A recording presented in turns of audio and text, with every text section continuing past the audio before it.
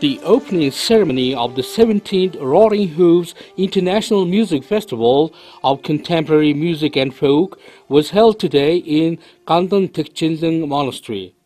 The festival was named one of the 50 most unbelievable trips in the world. This year, the Gandantegchenling Monastery is cooperating with the organizers of the event to promote Buddhist traditions and cultural heritages in Mongolia. During the opening ceremony, a rendition of the original version of UIemjiin Chanar song by Danzanravjaa engaged the attendees and Mongolians all around the world at the same time.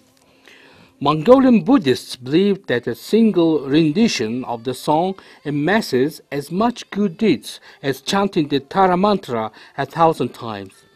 Experts claim that the song's lyrics don't just praise the beauty of a woman, but make a secret mantra that is abridged by words.